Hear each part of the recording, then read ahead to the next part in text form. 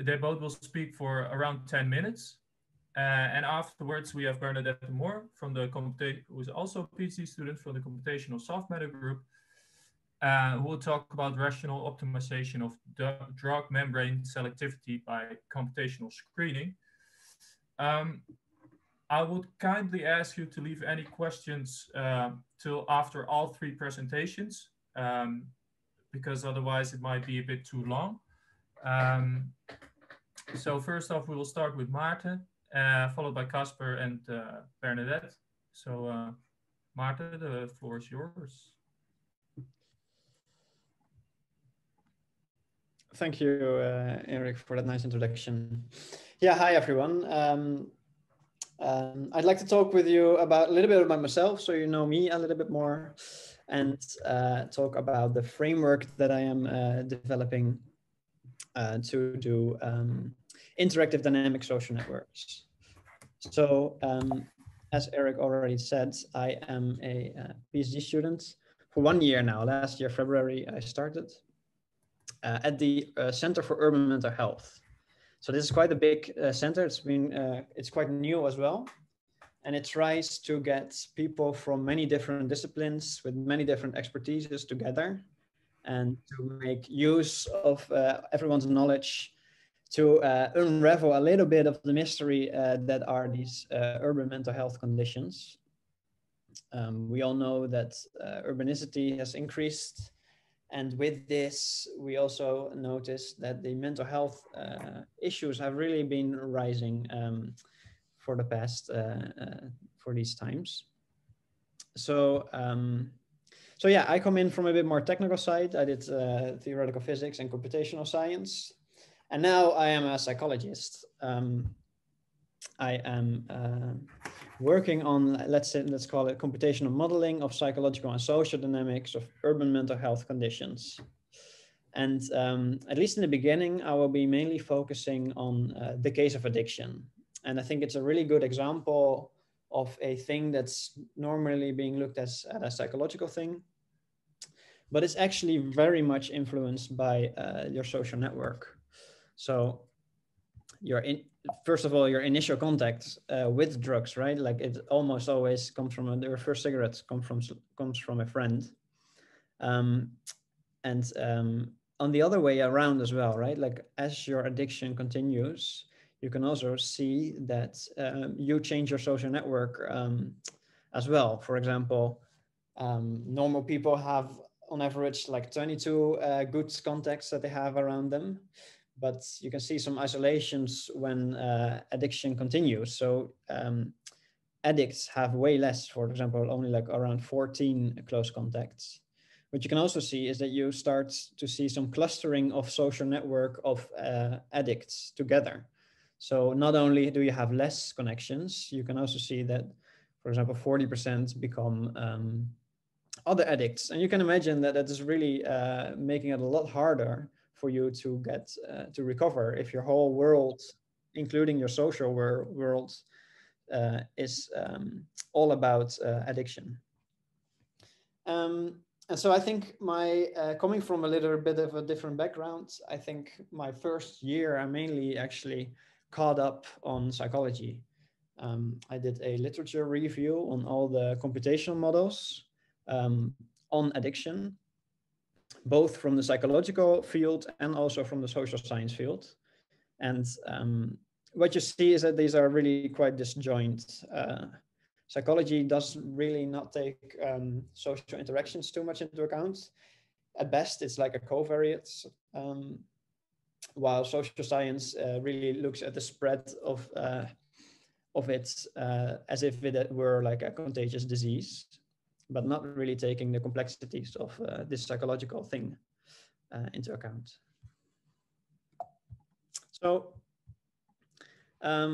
so let's take a little bit of step back, right? So what do I mean with interactive dynamic social networks? So with interactive, I would mean that if we have a social network right here, then we have the ego whose inner state impacts the states of his alters, right? So you have impact on your friends, But similarly, this impact then also makes the inner state of the alters different, which then feeds back into the ego. So you've got a like interactive feedback loop here. And what I'm also working on is this importance of dynamic social networks. This is because what you already see with addiction is that your network really changes, and this matters a lot. And it's not just the strength of the connection, but you break connections and you make new connections with other addicts, for example. So it's hard to work with, I know, but I think it's really important to keep this in mind as well. Now, it's also, I think it can be used, this kind of method, for quite a lot of different types of problems. So not only addiction or depression, but also polarization of opinions. You can really model quite nicely with this. And because it is so, maybe it gives so many opportunities, I think. And because we didn't really find any good frameworks to do this kind of modeling in. And I want to model, of course, and spend as less time as possible on the programming parts. We've decided to create our own package to do most of this work for us.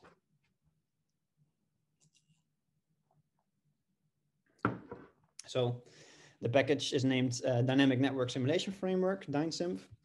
It's been mainly created by my excellent master student, Matthijs Meijer, who maybe is here as well. I'll put the links in the chat afterwards. And so the next part of this presentation, I'd like to talk a little bit about what this package does, and hopefully maybe you can find that this could be useful for you as well.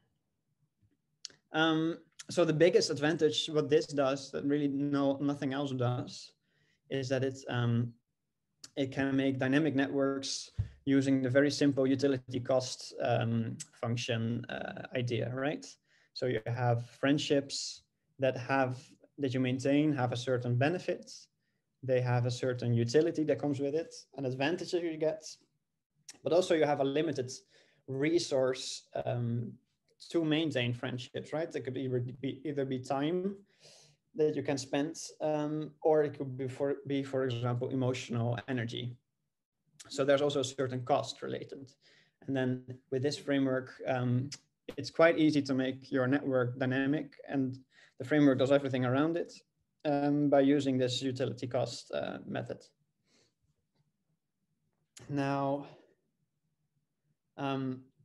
yeah, so we also made it quite fast using arrays, which is new, using NumPy arrays, we're doing the calculations, which is also quite new. And on the right, you can see a nice example, right, of a constantly changing dynamic network, social network of like a toy model that we made of addiction. Lastly, I'd like to show you our favorite that we all love, the basic SIR model, just to show you a little bit how easy it can be and how we use this framework to implement a SIR model. So we start off with using network X to create the first graph. Then, of course, we want to define our constants. Then we are defining our initial states. So our initial situation that we have. So here we do a couple of people start off being affected, and the rest is susceptible. And then, of course, the important one is to update these states over time. And you can see here that we look at your social connections neighbors. So we look at the neighbors that you have, your closest social contacts, and then you have a certain chance to infect those people. Then lastly, there's also, of course, your random chance to be recovered over time. And then in the bottom here, we define the model. And then this would bring us already quite a nice looking time lapse of how a disease would spread over a social network, as we can see here. And I think this is already a lot better than a population-based SIR model, for example. And on the left, we have our classic result of the SIR graphs. Yeah, so this was the short talk and all the time I had. I'd love to meet you all in person and drink a beer. And I hope it will be soon. And I also hope I maybe inspired you or maybe made you think of possibilities that you could use this kind of modeling for as well. I'd really like to hear what this could be used for as well. Thank you very much. Thanks a lot, Maarten. I've taken a look at the code myself, and it looks very nice, so I might use it for my own research later on. Next up is Casper. If you can share your screen. And we leave the questions for Maarten to the end. I'm sorry, but it's, yeah, I think the most efficient. Yeah. Okay, you're up, Casper. Yeah, so thanks. Yeah, I'm a first year PhD student at the CSL group. I work together with Rick Kwaks and Peter Sloot. And my project is on disrupting criminal networks. And we work together with the Dutch National Police and Regionaal Inlichtingen en Expertisecentrum, RIEC. There's no real translation for this, but yeah, so what's exactly the problem? Well, if you look at society, you can have this divide between normal, regular, law-abiding citizens and the criminal underground, as I call it. And if you imagine a street like this, where you have different various shops or shopping centers, what they call is criminal undermining activity is when these shops or venues are used for criminal ends, to either cause money laundering or human trafficking or illegal drug synthesis, which forms a danger to normal society, and that's what needs to be stopped. Yeah, so conceptually speaking, what you can do is you can visualize society as a graph where I indicate every dot here as a person. So imagine where you have a nice law-abiding citizen, as Rick has indicated here. But you may also interact, maybe unknowingly, with criminals, and they can operate in various different markets, like weapon trade or illegal drug trade or money laundering schemes. So you can visualize it as this. So each color here is, so the gray parts, by the way, are the edges between people, so just connections. And I may be a part of a criminal network. And in our project, what we focus on specifically is the undermining criminal markets in the drug trade, and even more specifically on cocaine.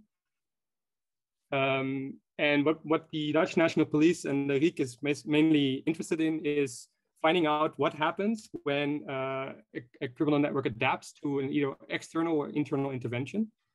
And an external intervention would be something like a police intervention, where they either detain somebody or arrest somebody for a long period of time, or maybe put somebody in prison.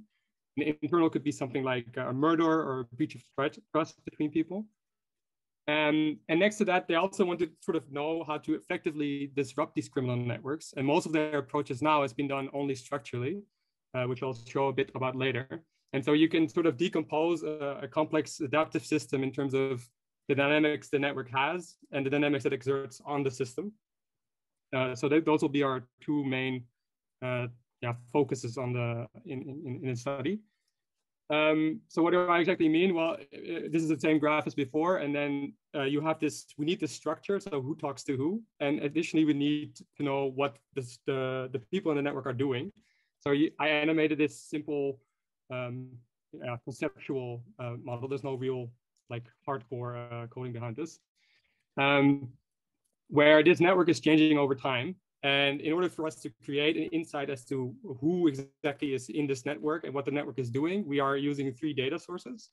One is the PGP data set. So that was recently also in the Dutch news, at least, where Dutch National Police cracked this encrypted Sky messaging service. And the idea is that we take these unencrypted messages between criminals to sort of deduce rules on what criminals are doing in these criminal networks. Additionally, we also have a bunch of informant data. This is where, of course, the partners come in. They would provide us context to the PGP data on what's going on. And lastly, we have criminal records, which are just like normal judicial things on what happened with the people involved in the networks. And we want to combine these to eventually get to something where we have a spatial temporal model, or at least we could lead to a spatial temporal model that could be predictive for the cocaine market in the Netherlands. Yeah, so what type of methods are we using? You can sort of make a divide in 2. We have, on the one hand, computational modeling, which can range from very mechanistic approaches to like ABMs to more statistical physics approaches. And on the other hand, we have analysis methods that sort of, if we have these models available, how do we actually come to understand what the models are doing? So you could think of, for instance, trying to understand how a tipping point occurs in switching behavior.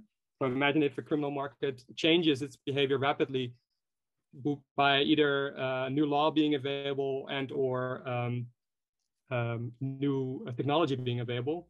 The police wants to sort of be able to adapt to these changes rapidly and possibly also stop them before they happen. In terms of the team, so we have quite a broad spectrum, I think. So on the one hand, we have two people that are highly involved that form a crucial bridge to the domain and application side, Thijs Vis and Paul Dan. And we have a new PhD starting pretty soon, which is supposed to form this bridge between me and the domain experts. And then we have me and Rick focusing on the computational modeling and the analysis methods. So the sort of division looks like this. Yeah, okay, so in order for me to get sort of an insight of what do I exactly mean with this, so one of the things that the police is using are social network analysis to identify crucial points in the network. And those are called centrality metrics from network science. So usually what that means is that centrality measure is basically a function that maps an importance factor to each node in the network based on the connectivity of that network, of the node in the network. So if you have this classic Krakauer kite graph here, the betweenness centrality is a measure of how many times a node acts as the shortest path, so a bridge between any two nodes in the network. And if you do that for every node in the network, you can assign an importance score, which I here indicated with the size of these circles. And you have a bunch of them. So it's also non-trivial to pick one that would actually lead to the most important node. And it depends on what type of importance you attribute to the node in terms of the topology. And we looked at this and we were like, well, that's kind of weird, because if you have a real world network, it both has a structure as well as a dynamic on the network. So we use the toy dynamic on random and a real world network to generate temporal dynamics. And then we use the information theory to then infer what would be the most important node according to the information theory metric, which is not this one. And then we validated this with actual causal interventions. So with causal interventions, you can get sort of a ground truth of what is important in the network. You intervene on a node and you see what the changes are in the dynamics. And we did that with two different ones, soft and hard interventions, where soft interventions are small, tiny nudges of a node dynamics over time. And then we see that this sort of gray node here on the perimeter is very important according to this soft intervention. And if we then look at this information metric, it nicely matches this, this periphery node. Whereas if you do a hard intervention, it identifies a different node to be important. So this result is already highly complex. And to sort of translate this to the real world, what you see here, first of all, is that structure doesn't necessarily indicate nodal importance. And additionally, the size of the intervention actually matters in terms of what type of dynamic you see and what node becomes more important. And these soft interventions are sort of more indicative of what we call sort of natural dynamics in the network. So this information theory metric is based on observations alone. So the police would only have information about criminal behavior, doesn't necessarily always intervene with them. And what you want is to have a small enough intervention to have maximal effect. And that's actually what our metric nicely shows. Yeah, and in terms of like challenges we have for the coming year, one big problem is that in criminal literature, computational modeling is pretty much null and void. So we really need to sort of bring these ideas from complexity science into this new field to sort of teach us, what is possible with this type of modeling, what we can do. And additionally, as I already highlighted earlier, like we're focused on one market now, but a criminal is not necessarily involved in only one market. And this interaction is also highly non-trivial. So as a dot on the horizon, we kind of want to look at those things. So this was a sort of very short bird's eye view of what we're doing and what we've done so far. So I would like to yield the floor now. Thank you. Thanks a lot, Casper. And you might have another data source soon, because they hacked another cryptophone provider, I guess, a couple of months ago. Okay. And lastly, if you can unshare your screen, yeah, I think you are able to share your screen already, Bernadette, because you're co-host now.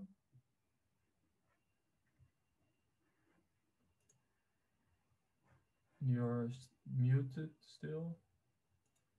Ah, yeah. But you're still muted. We can't hear you.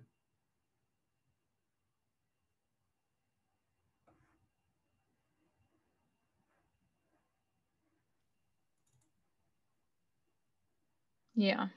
Yeah, that's better. I apparently can't unmute myself while I'm already sharing my screen.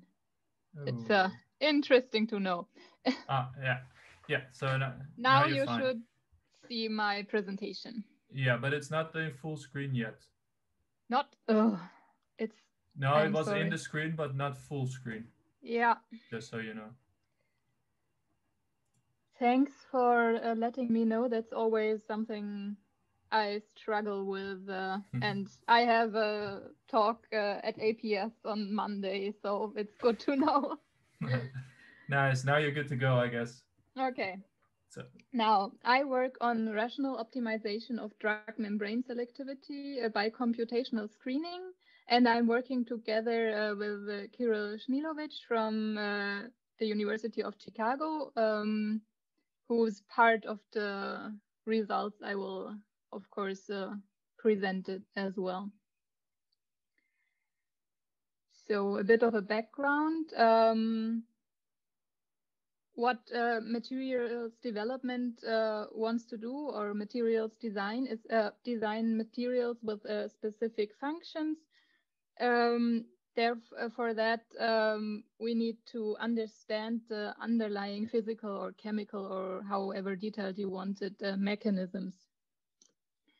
Therefore, we want to define structure-property relationships, and that means that molecules with similar structures are believed to have similar properties, which kind of is a no-brainer. So we need to define relevant factors for possible interactions and define the resulting difference between molecules. So basically, yes, get design rules for molecules that have desired interactions, and then screen for candidate structures. On the right, you see this schematic. It's plainly for drug design, but it also is true for any other kind of materials design. And in the end, it is about finding structures that are chemically possible and have the desired properties. What I'm using for my work is a membrane lipid, cardiolipin, the top one. It exists in eukaryotic cells, so animals, humans, only in the mitochondria, and they're only in the inner mitochondrial membrane.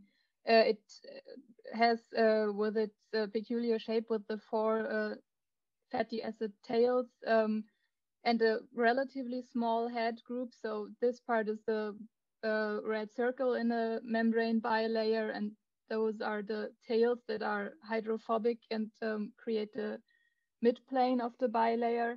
And because it has 4 tails and a small head group, it has a cone shape and makes it possible for the inner membrane to fold like this, because it aggregates in the outer fold parts, basically.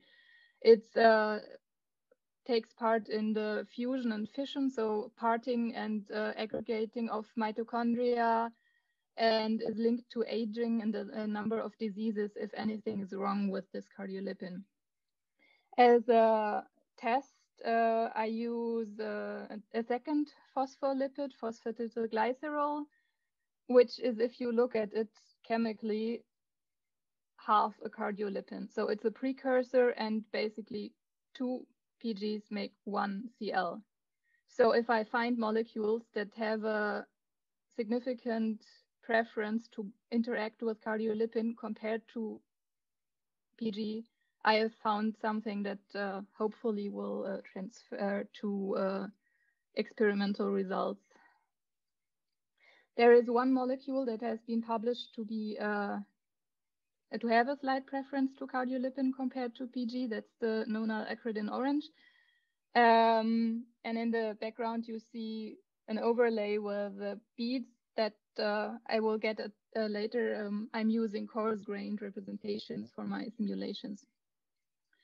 So if you look at the lipids again, they have two phosphate, Cl has two phosphate groups, PG1, so 2 negative charges, 1 negative charge, and they are able to undergo hydrogen bonding.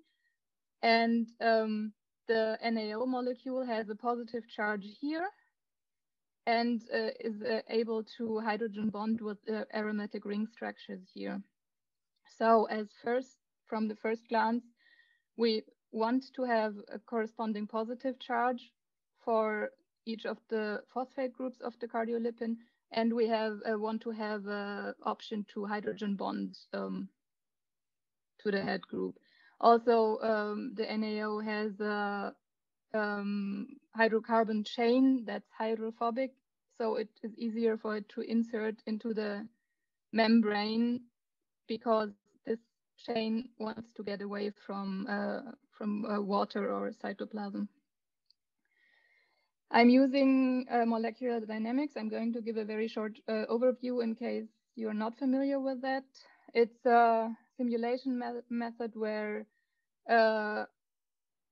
in my case, biological systems, molecules are represented with coordinates and interactions for each atom in an or each bead, whatever you use, and you initialize the coordinates and the velocities.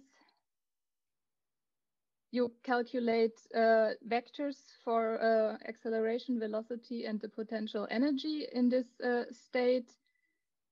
You adjust the time.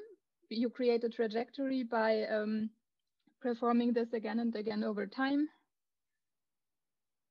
And then you update the coordinates and the velocities at the next time step and repeat this from step 2 until a certain cutoff is reached. Mostly that's a maximum number of time steps you want to do, or a certain force, or whatever you are looking at. You evaluate velocities and accelerations by evaluating Newton's equation of motion in the very basic form, or of course there are more sophisticated formulations of the same thing. Yeah. As I hinted at, I'm using coarse-grained representations where mostly 4 or up to 4 atoms that are not hydrogen, so heavy atoms, are grouped together into one bead, and those beads represent the average of the chemical and physical properties of all the atoms that are inside it. As you can see in this plot, where there's the histograms of populations of small molecules in a database, in the atomistic representation or the coarse-grained representation, one coarse-grained structure can cover a number of atomistic structures. This reduces the computational complexity a lot, or the combinatorics of the effort. But also, if you look at the right side with the 3 molecules that are atomistically quite simple, but all have tiny differences, coarse-grained, they all map to the same beads. So those small details of chemistries get lost in the coarse-grained approach, but it's still, it allows for correct representation of physical properties and chemical processes. You can simulate longer timescales than you could with atomistic representations. So it's, or screen a big number of molecules a lot faster, which makes it still worthwhile doing coarse-grained simulations over atomistic simulations. So methods.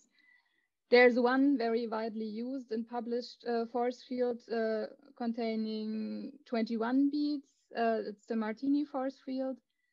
A colleague of mine has shown that you can cover chemical space efficiently and correctly with only 5 bead types, or branched out slightly into 7. And to make it even more efficient, we are really only using 5 of his bead types for our work.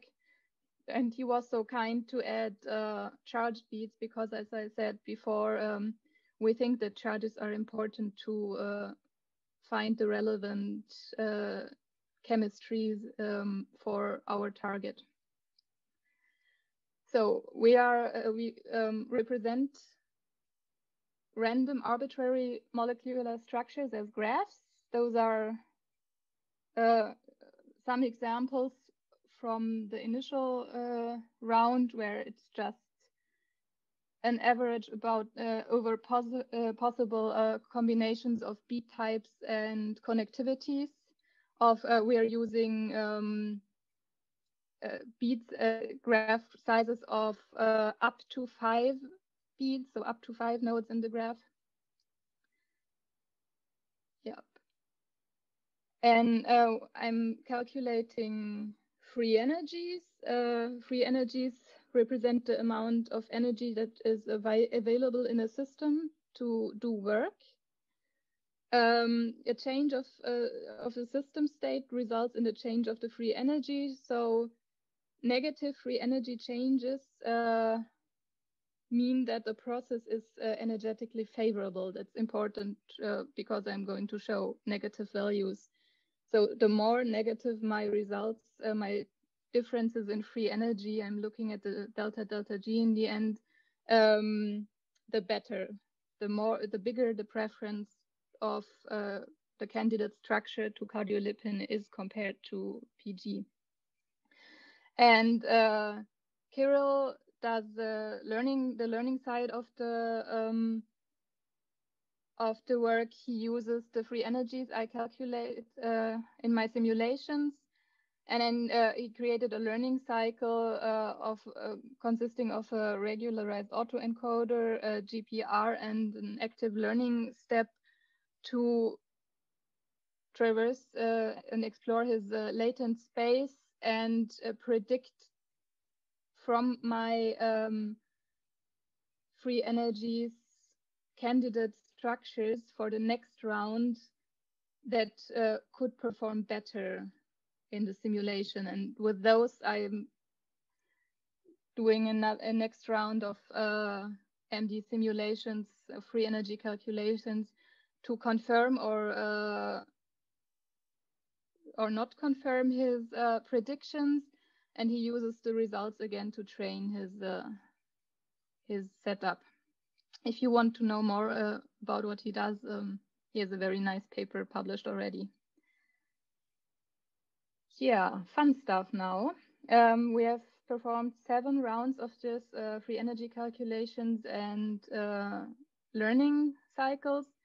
And you can see the first one is the gray and the last one is the blue curve in this kernel density estimate plot. The change in free energies, in free energy difference between PG and CL moves more to the negative range. So we have been very much improving the binding affinity to cardiolipin compared to PG in the first round, but now in 3, 5, and 7, definitely it's looks like there's not going to be much more improvement to be expected if we would continue the learning cycle onwards from here. And if you look at the bead distribution in the round 0 was just evenly or more or less evenly distributed any kinds of the beads we use.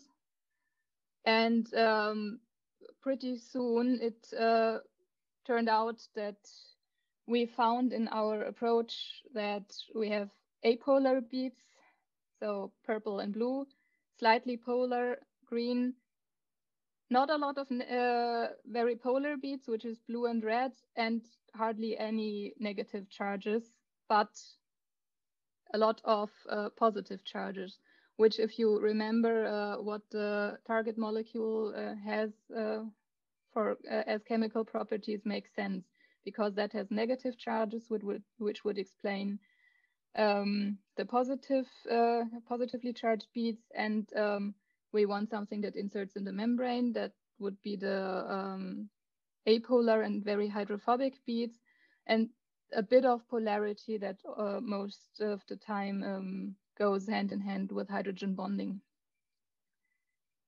Yeah, those are the 16 best of all of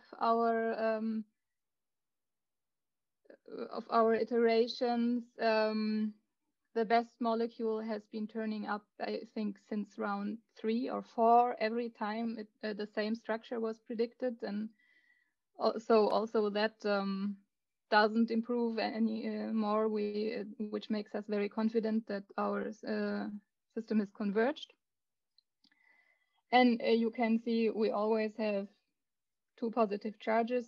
We have apolar with the slightly polar beads, and you can also see that there's in the structures, most of them seem to be smallish, so that it's easy for them to insert into a dense membrane, and they have cycles which also corresponds with the initial NaO molecule that had 3 aromatic benzene rings.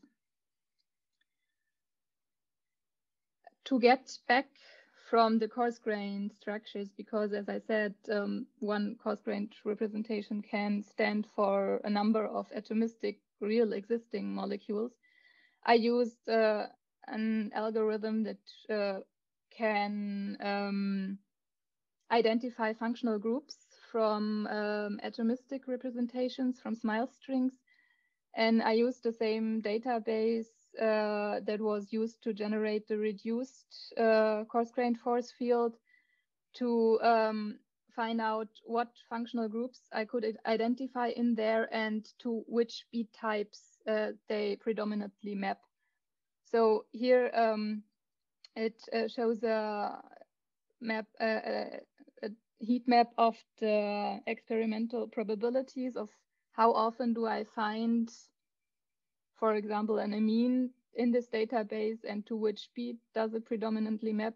They are column normalized, so in each column, the darkest square is the bead type that most likely will represent the chemistry of a certain functional group. And I've applied this on a set of molecules. I've screened the vendor database to find structures that already exist. Used this mapping table to coarse grain them, and then Kirill used predicted free energy differences using a lasso regression method. And as you see in this plot, I plotted the free energy differences between the insertion in a PG and Cl membrane here. And the red line is the predicted free energy difference of the original NaO molecule, which I applied the same coarse graining by mapping approach to, and apparently the predicted, at least the predicted free energy changes are at least as good or better than the original published molecule. So it looks pretty much like we would be onto something here.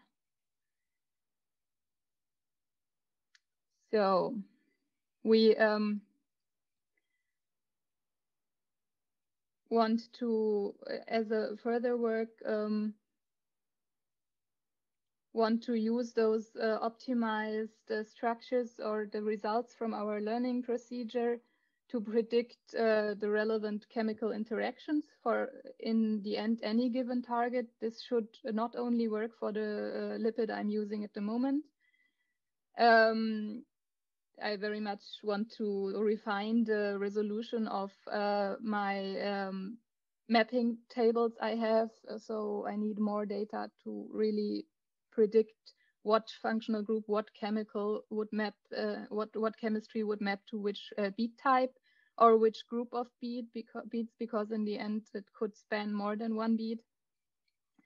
And very hopefully we will be able to correlate the simulation and prediction results with experimental data.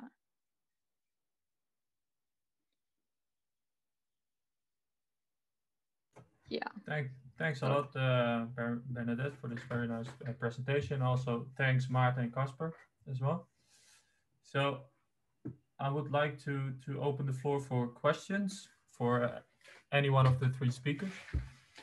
So you can ask, I saw a question in the chat, but it's already been answered. So if you unshare your screen, Bernadette, we can maybe see the rest. Yeah. Yeah, thanks. So I would just say, if you have a question, you can just speak up.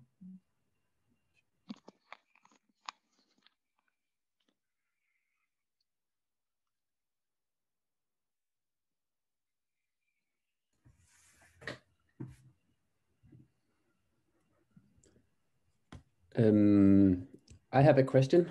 If yeah, please go ahead. And it's for Casper. Thanks for a nice presentation on a very interesting topic. I was just thinking in crimes that the more important you are, the less you want to be in the network. So is that, first of all, I see that as a quite peculiar problem to like this field, and how is there a way to deal with that? Is there somehow you take that into account, like in the modeling or in data collection or somehow? Yeah, so that's indeed a thing. It's known as the security efficiency trade-off. And I think, I'm not sure if Koen is still here, but he's working with uncertainty networks, which is, yeah, the prime example of like, if you look at the Al-Qaeda networks, I think like 40 years ago, people really thought that criminal networks were like this mafia structure where there's one kingpin and like it sort of trickles down. And nowadays it's more diffuse and decentralized. So yeah, it is one big problem they have in criminal science is that there's this thing called the dark figure, which means that they only measure parts of these networks, right? They only they catch people and then they can interrogate them, or they have to get information through informants, or maybe they crack a PGP server, but then still it doesn't give the full picture. So modeling these types of networks is quite challenging because first of all, you don't know what they're doing, and if they're doing something, it's only part of the observations that you actually need. So like if you can sort of say it, and part of it would say that you first need to do this huge taxonomy on like what is exactly possible and why do people act on crimes, and then you bring in the computational scientists. And unfortunately, I'm already now on the front lines trying to make it work. But these are things that are highly non-trivial to work with and challenging to do. Yeah, so I'm not sure if that answers your question, but. No, I was just, I mean, perhaps it's just sort of a genuine problem. I was just wondering if there is, I don't know, you can integrate it, like increase the uncertainty in the network structure, or however, it's like, is there some way to deal with it? Yeah, I think in Benny Borsboom and his group, with network inference from psycho symptoms, they also have these uncertainty quantifications with how likely is it that an edge will actually be from symptom A to symptom B. And they can generate these huge different forms of the graphs that they get, and then get an uncertainty quantification on whether there's actually an edge between these things. In terms of like the network generation now, I'm not too familiar because it's like police strategies that is not technically shared with me. So I don't know exactly how they form the networks. Yeah, okay. I just get networks and then I have to trust on the fact that they are correct. Yeah, I mean, there you are sort of you got me. So I'm part of Dennis' group, and that was kind of why I was interested to so we definitely deal with this problem as well. When we look at symptoms, I was just wondering if we could learn something from how these criminal networks were established, but yeah, I'm not so sure. I'm actually, so we are currently in the process of actually getting data. It's been quite difficult to get data in general because I don't have a security clearance, for instance. So they have to anonymize the data, and we had to get through, I think, the Minister of Defense or so to get actually access to share it with us. But we're getting into the process now. So I'm actually interested in learning about these techniques as well, because we need to at some point estimate from the raw data what is actually happening. Yeah. And I could happily do research for 4 years long on statistical physics and be fine with it. But at some point, we actually do have to go to the application domain and say like, okay, well, if you give us the network, if you give us the dynamics, we can do all these analysis methods. But right now, you need to be sure, like, how do you infer that the thing you're actually measuring is correct and the dynamics that you have is actually correct? Yeah, okay. And in particular for criminal science, it's just very difficult because you're not a criminal. And even if you're a criminal, then you may not even be aware of like, yeah, what do I actually do when I deal in cocaine, right? Yeah. Or let's just improvised. Yeah, you don't exactly send like a questionnaire to the Satidura or Hells Angels. Yeah, and then so for instance, what they know from the adaptation so far is that, for instance, if somebody gets killed, what immediately happens is there's a huge period of chaos in these networks. Like, people don't really know what's going on, and most of the people actually go into hiding. And then oddly enough, like after a year or so, the person got killed, the functional role is replaced by somebody, not within the network, usually outside somewhere. But it does seem to be that these value networks are very important. So the motivation for people to find other people in the network is purely based on, I need to get money. I don't have all the skills. I need to get a person that's good enough and has the connections for me to either dump a product or get access to a product that I can sell it. And I think in the network formation process, that's probably one of the key primary factors that drives it. And that's, of course, totally different from a psychological symptom network. I mean, the relationship between them is it's more nuanced, and also, you're also dealing with the embedding of, is the symptom something actually caused by the neural activity, or is it something that it just exists superfluous to it? Yeah. Guys, maybe we leave some room for other questions, although it's a very interesting discussion. Maybe some questions for Martha or Bernadette, or both. Someone else?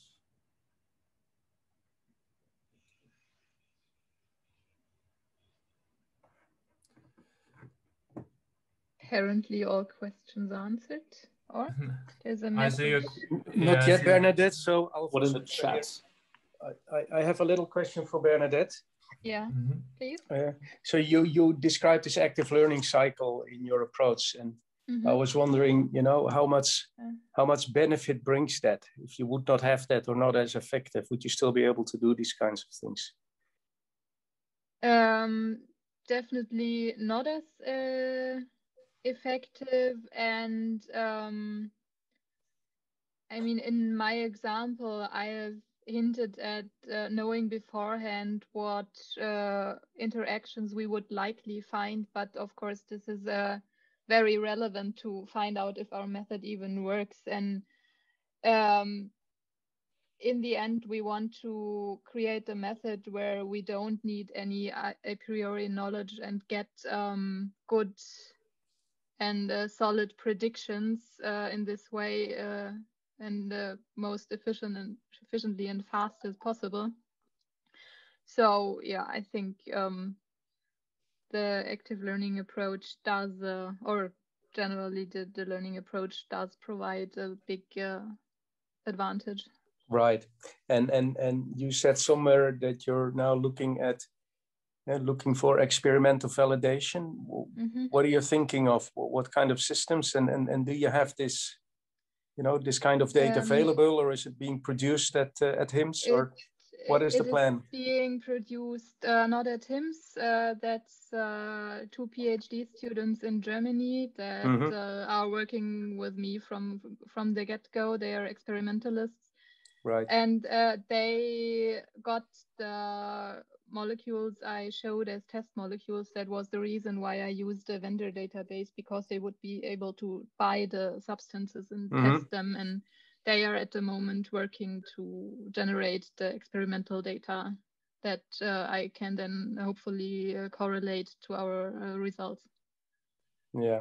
So one final question, if I'm allowed. So Peter Coveney is a professor by special appointment also at our faculty, and but he's also a professor at UCL, and he also computes these binding free energies, or these binding affinities, and he keeps stressing that, you know, you have to do many of these run ensembles in order to get a good view of the actual free energies, because a one-shot simulation may not be good enough. And he typically runs, I don't know, 10 to 50 different runs of the same system in order to get, you know, really a distribution of these free energies. So how do you feel about that? Is that required in your case? I didn't go into detail about the method I use. I am doing alchemical transformations where I basically change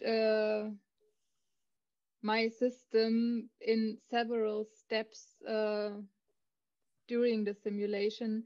So I turn on interactions between the molecule and the respective environment, membrane interface or water. And I am doing 80 steps to get the molecule from basically a vacuum state to a fully coupled state. I see. All right. Well, let's not go into technical details, but I would be interesting to take a look at that stuff. This. Yeah. Thank you, Bernadette. Thank you. You're welcome. Okay, thanks, Alfons. I saw a question in the chat for Marta. That's, but Marta, you already answered it, but maybe you can briefly explain for the rest of the audience that's maybe not reading the chat. Maybe repeat the question first. Yeah, so the question is about the data, right? Which is a very important thing if you're going to do any simulation. And yeah, so we have found, luckily, we have found one data set. It's a Framingham Heart Study data set, which has like, it was ongoing for like 70 years. And it's got a social network of people, which is really rare already. And then also, yeah, so it has a social network that evolves over time. Which is the main thing that we need if we are going to work with this. And this also has data about alcohol use and cigarette use and mental health. So you can do quite a lot of things if you have access to the data. Obtaining the access is quite difficult because it's like it also has genetic data, and you need to have you've got so many requirements. So that's been quite a long process as well, but we hope to have it quite soon.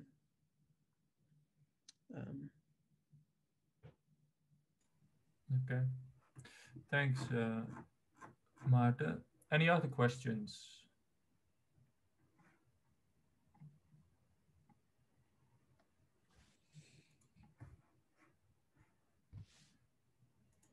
And maybe I have a question for Casper. Casper, you mentioned you have, well, you don't have access to the PGP phones or messages. I would say you get the social networks from the police. Right, that's correct? Yes. Yeah. So, but if PGP you would data have, is all like privacy sensitive and yeah, I can imagine that. But if you would have that data, how would you infer the network structure from that? Well, I think one trivial one is that you can consider the devices used as just entities, and then just see like as the frequency of messages between devices as like a weight. But what I'm mainly interested in is learning, if you look at the criminal dealings, like what types of, how do they interact with each other? So what we got from conversations with the police is that most of the criminal aspects are quite functional, which is pretty interesting because there's like in the Netherlands at least there's like different types of criminal networks. So you have the the Turkish mafia and the Moroccan families that are really highly interconnected, also socially, but also on a business sense. And so they operate slightly different from, let's say, other small crime criminal networks, where they're just they know each other maybe, but not really intensely. And the challenge for us is that the current methods that people are using, I mean, they do interfere with these criminal networks, but they sometimes actually lead to a higher efficiency, which is not what you want. Yeah, so the PGP, to answer your question, the PGP data for me it's mostly for just getting dynamical rules that we could use to simulate on. Okay, thanks, Casper. Any other questions?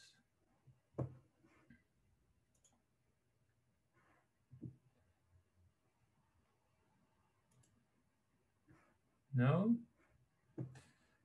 Okay, then I would say thanks a lot to Maarten, Casper, and Bernadette for presenting here. And then I would say, oh, it's 1 minute over 5, so timing. I would say grab a beer and or something else and have a nice weekend. And thanks a lot for joining. I hope to see you next week. Thank you.